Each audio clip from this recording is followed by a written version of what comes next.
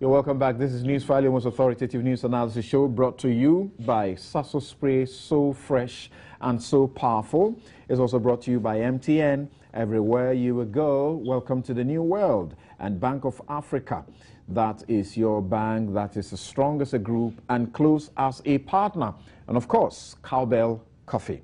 Now, I'm doing a minute each, as we have agreed here on the panel, on the suits against Nana Akuffo Addo by Lex Doe and George Spencer Quay, who are sympathizers or activists of the National Democratic Congress. When we are done with that, we'll deal with Muntala, who has been invited to the presidency over his comments of clandestine moves to remove him as an MP. Now, this suit was filed was filed on the 4th, okay?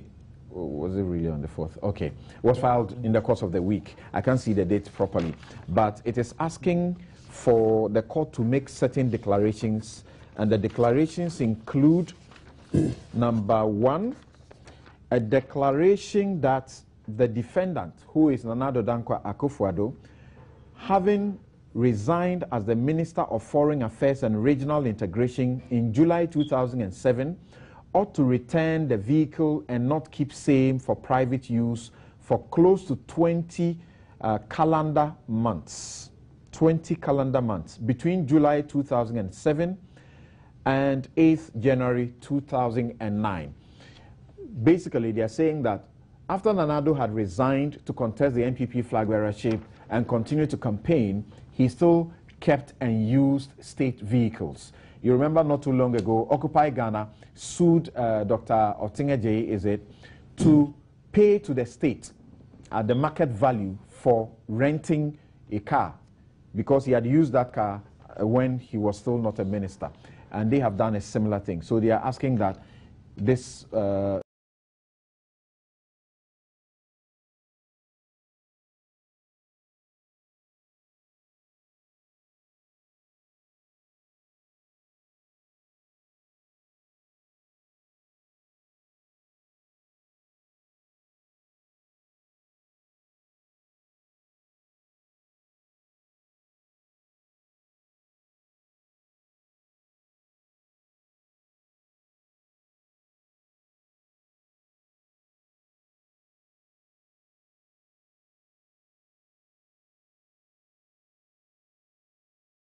the defendant to pay the determined sum together with interest at the prevailing bank rate from 2007 up to the date of payment in 2015 or after in the consolidated fund, and E, any further orders. I ask the question if this suit is in the national interest or it is seeking a judicial, endorsement of nuisance propaganda. What do you say, Kweku? Let me say. The release. This one. Okay, yeah. Well, you are the lawyers. I don't know. There's only one defendant here. Yes, that's Nana Addo. They didn't have to add the AG. I don't know. I'm just asking. Well, they didn't have to. You choose your victim. I see, because I recall the Occupy Ghana one. I think the AG is attached as a nominal defendant. I was thinking maybe that should have come in here too.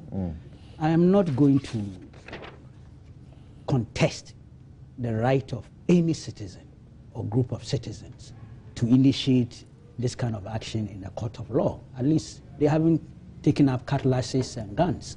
So it is within the democratic culture. I have nothing against that. The same way I endorse the Otingeje case. We would let the courts decide. I don't know what facts they have, because you must present to the court records and facts that establish. In Otingeje's case, he publicly conceded and said he had returned the vehicle, so it was clear on the surface. I'm not too sure about this one. I'm deliberately staying away from going to the details, because I would wish the gentlemen to have their day in court and let the litigation bring out the finality. It will be very interesting for Ghanaians. Okay. The integrity of Akufo-Addo, as far as I know, will remain intact by then. Okay. Now, what do you also say?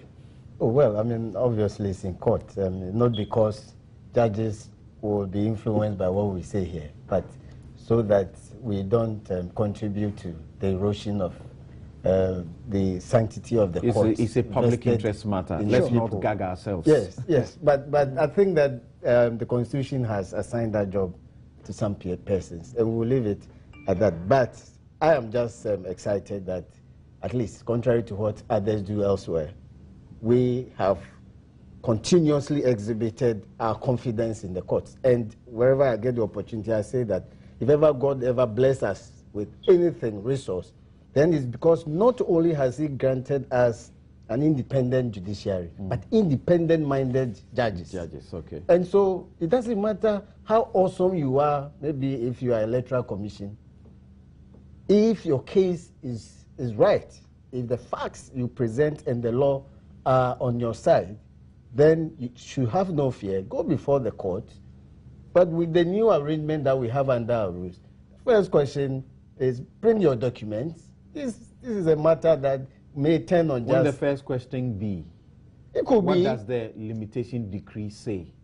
Or the limitation act say? That is about how you can take an action of this sort after 6 years. Yes, that's the first. But it's the first consideration by you yourself, the lawyer, before you even go to court. I may, yes, but then if I'm on the other side, I would even not raise that point at that time. It's a legal issue which may be raised at any point in time. But if you want to embarrass the other side further, let them comply with the new rules, file all your documents, because the question is whether or not a vehicle was given to the gentleman and whether or not it was returned or he was required to return it and whether or not indeed it was returned. If the first question is answered in the negative, no other question in my view will be asked. And the case may just cease there. Thank you very much. Now, what do you say, Gabi?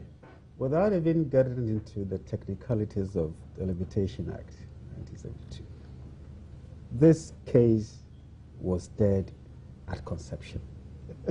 I would want to state categorically, without any fear of prejudice, that Nana Addo did not take any state vehicle with him when he left the office. I want to state that categorically. Oh, but there was a time when he told, I think, Mahama Yaragain, who also relayed to all of us, that he had returned the vehicles. Let me tell you, if you say he did not, the Mahama Yaragain matter you are talking about is on August 17, 2009. I believe it was on Joy FM.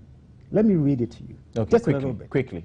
Presidency apologizes to Nana Addo over seizure of his car. 2 paragraphs. The presidency has apologized to the flag bearer of the MPP, Nana Akuffo Addo, for the wrong seizure of a vehicle belonging to him. Presidential spokesperson Mahama Yaragain said the president was very sorry for the incident and would return the vehicle. That is what is on record. That his vehicle was wrongfully seized, and eventually they said that he should come back for his vehicle. So if it's the same vehicle that the state itself admitted was wrongfully seized, that they are now going for it is a different. Unless then I don't think I have to add anything to it. Unless, of course, they've gone to somehow create other vehicles. I think this is a writ. This is a writ that was cooked in the kitchen of the propaganda unit of the $20 million NDC headquarters. Certainly not. Spiced at Omanibo Ama's spy shop. Certainly not.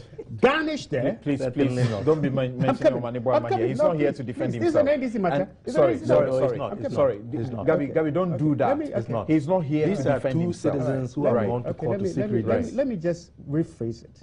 In my opinion. But quickly, because you're done. In my opinion, this case is cooked at a propaganda unit of the NDC headquarters, somehow garnished by the propaganda unit of the party, served through the mass media, and perhaps the bill will be paid with tips by the Flagstaff House. So, but whatever it is, it is dead. Okay, you are the ones who agree that you are doing 1 minute on this. But I finished. I've done my 1 minute. So thank you. Now, Dr. Park, you are familiar with going to court, particularly the Supreme Court, severally, and getting judgments in your favor. In my favor, that is right. Don't you think that this is in the national interest, that people feel that someone has done something wrong, they go to the court to question it? Obviously, I truly believe that contrary to what Gabi is positing, these are citizens who have an obligation under our Constitution to bring forward and seek interpretation, as granted to them by the Article 41, the role of duties of a citizen. F. Yes, and I want to read that. It goes on and on, but this is the part. To protect and preserve public property and expose and combat misuse and waste of public funds and property.